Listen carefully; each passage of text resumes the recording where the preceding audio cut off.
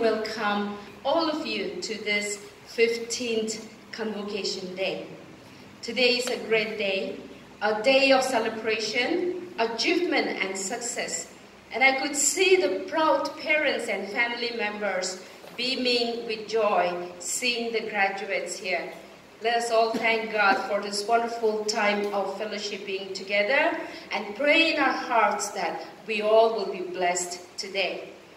Let us switch on to our program now. Invocation prayer, Dr. Rukozele, Senior Lecturer. The time is given now. Praise the Lord, praise the Lord, praise the Lord. Father Jehovah, the giver of every good gift, there is so much for which we ought to give you thanks. We thank you and praise you for this beautiful and wonderful moment. Lord, we don't deserve this day, but you are so gracious, you are so kind, you are so merciful that you are the one who lay aside this day for us to be together in this manner. We ask that you would open our ears so that we may hear your voice from the guest speaker, Reverend Dr. Vevo Phesao. Open our minds and our hearts too, so that we may receive your eternal wisdom. Things I have commanded you, and lo, I am with you always, even to the end of the age. Amen. It is an honor to stand here on behalf of all the graduates of 2023 to express our heartfelt gratitude to God and all who have made this possible for us today. Firstly, I, on behalf of all the graduates, would like to thank the Almighty God for His love and guidance throughout our studies and for bringing us thus far. It is all because of God's grace that we have become what we are today, more mature in our thinking. In our spiritual life, we have been trained and equipped to handle bigger responsibility in our future ministry. I, on behalf of all my friends, would like to express our heartfelt gratitude to our principal, who has been a great mentor to all of us a guide and a father who have motivated and encouraged us in all possible ways, for which we have come to the completion of our courses successfully in the seminary. Our heartfelt gratitude also goes to all the lecturers who have been a constant support to all of us. Their endless labor in molding and shaping us has widened our perspectives to a far extent, for which we would say that it was such a privilege to be shaped and trained under such wonderful and qualified team of lecturers. The knowledge that you have implanted in us, dear teachers, will one day bring forth with many good results. I also, on behalf of the graduates, express our heartfelt gratitude to the family and sponsors for your constant support, prayers, your sacrifice, love, and encouragements. You have all played an important role in our lives in helping us to reach God's purpose in our lives today. We believe that the seed of kindness that you have sown today will one day bloom in the hearts of all that you have sown.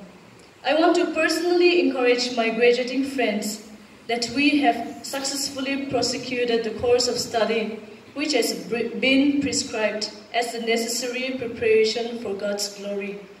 For this I tender my congratulations and rejoice because in a good rest we have all well begun.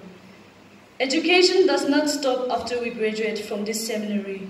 We are all but commencing, not closing our career. This is just the beginning for us, so let us keep striving for the best for God's ministry. Last but not the least, we, the outgoing students, would also like to encourage all our junior friends that the branch of study we all choose claims equal attention from every aspirant to gospel ministry. Let no indolence, timidity, or indecision keep you back. Be discreet, but bold and firm, and from the beginning you have made resolve to go on and seek the rich reward. Hard work is not an easy way, but it is definitely a sure way to success. So strive to live the best and become the best, because you are in the right place. FTS has been like the second home for us, where we have spent most of our time as a family. We will always cherish the moments we spend together in this seminary as brothers and sisters in spite of the many differences that we have. Let us always be reminded that we are called to extend God's kingdom and enlarge His tent. Let us shine for the Lord and keep preaching the gospel. God bless FTS. Thank you. Praise the Lord. Greetings to every one of you in the name of our Lord and Savior, Jesus Christ.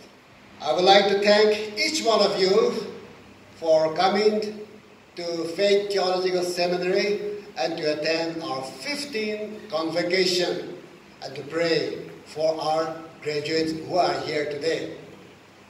Thank you, every one of you, for coming. Amigana ji kiman jun aise parents kan, Reverend kan, pastor, aro sponsor kan aise, apuni kan ke saigine ami kan tu mon dangor aise. Among students kan aro staff am kan yete family ekta disna boi thake. Apuni kan ke dekhiana kintu aji isor kam kura manu officers, good parents kan apuni sob manu ahigene ite jama kura tu ami kan tu mon dangor hatu. Ami kan kimman ba manu asidegi isor nampara eneka apuni ke saigine mon bishis Christians. Apuni kan laga church members aru apuni kan la children yete FTS ke pothagine ami kan ke takan logode baba aru chokra nisna thakigine family nisna thakigine 2 साल 3 साल कम्बा मत तो 4 साल भी थकिसे आमी खान इमान खुशी बड़ा थकिसे और आजी ताकन तो कोर्स तो खत्म हगिने ईश्वर काम ते जाबो एनेका रेडी होइसे एनेका टाइम ते आपदी खान और सब ना हगिने ताकन करने भी प्रार्थना करबो और FTS आमी खान कॉलेज निमित्ते भी प्रार्थना करबो निमित्ते आहा निमित्ते बेसी खुशी आसे दे इतो कोइसे और आज अपने ला बच्चा Khan church member Khan graduate होगने जायले भी abanyang la monti yede thagebe yede amange patran ko thagebe aru abanyang church te no hali family te hali mi kunma mano sur kam kore bole aha manukhang ola manukhang ke yate FTS te pathai debi ami khang ke bi sur kam takhan no kate alop kore bole chance amakhang ke debi aru yate abanyang khushi hoile abanyang bacha khan sur kam tu Power train hoise, kogi te abidjan tu satisfied kushi hoise koile dosar manami yede pathai dibide kogi te abidjan ke request korase. He's a renowned speaker in our church organization. He has gone abroad for training, and then he's running his church here in Kohima, a very big church. Also having prayer ministry. Talented speaker, also a prayerful man of God. We are so happy to have Reverend Dr. Vevo Phesao. We want to show you a token of our love.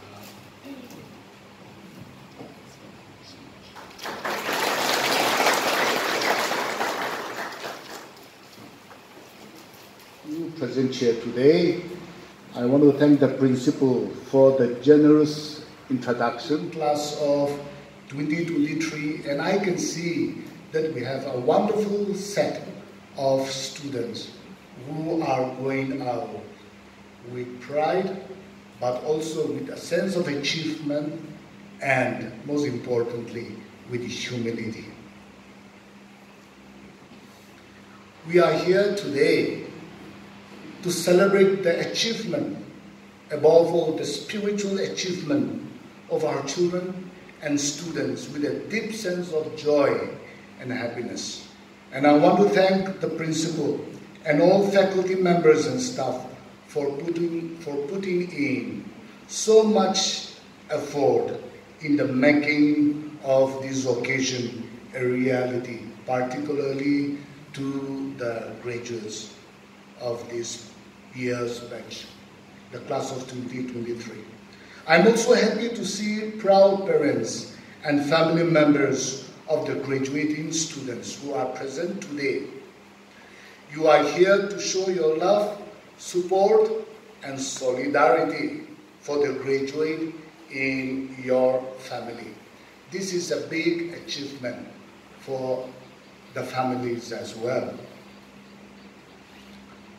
So well done, all of you, and together we will continue to celebrate this defining moment with thankfulness and gratitude to God, for He has made all this possible for us today in this manner. The graduate of class 2023, you have already scripted an important chapter of your life here in this seminary. And in a few hours' time, you will go out to write an even more important chapter in your life. And you know the script writer. He is none other than God, your Father, who has called you.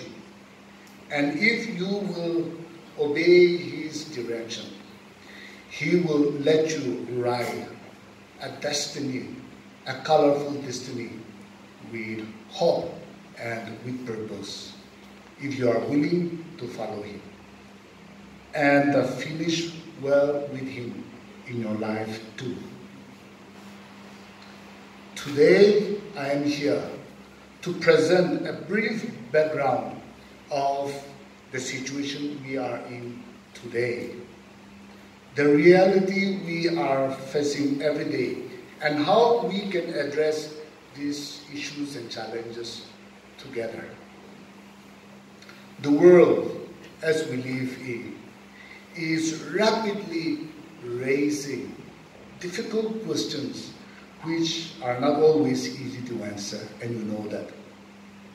Sometimes the answers to these questions are tough and even elusive. The society we live in today is prevalent with complicated issues from an individual to families, to church, and to society. And these issues need mutual dialogues in the light of theological understanding. An ongoing ethnic conflict in Manipur is one such example. We as a community of faith must continue to intercede and pray that peaceful coexistence and normalcy should return at the earliest. And the church, all of us, need to do more. Today, atheism is growing, religious oppression is on the rise, false teachings and wrong doctrines are confusing people, leading them to cultic practices, even in our kitchen. Temptation and distraction of all natures are confronting from all directions. And so how do we live and minister as servants of God? We who are involved in the ministry and to those that are freshly joining different ministries, we must give utmost attention to this urgent issue. Firstly, the need for rightly dividing the word of God and to live according to what we preach and talk. To preach and teach the word of God with power and decisiveness, according to the purpose and will of God, and not misinterpret or deviate from the biblical truth. So go out with the biblical truth, for which you are empowered and equipped to do so.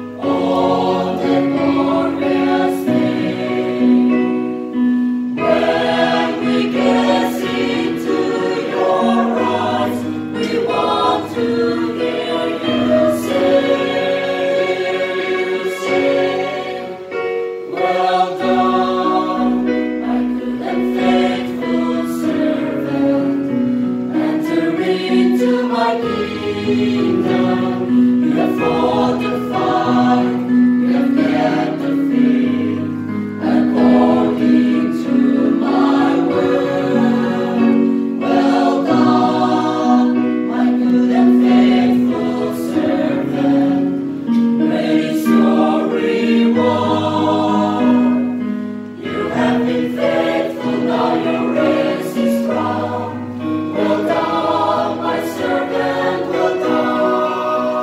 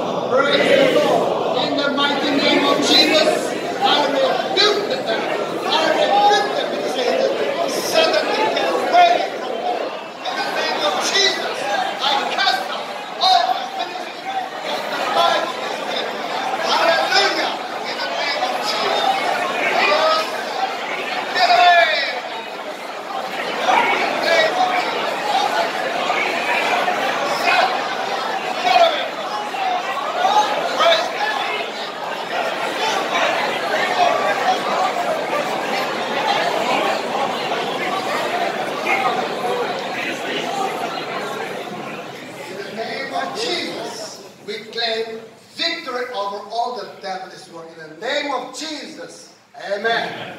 Praise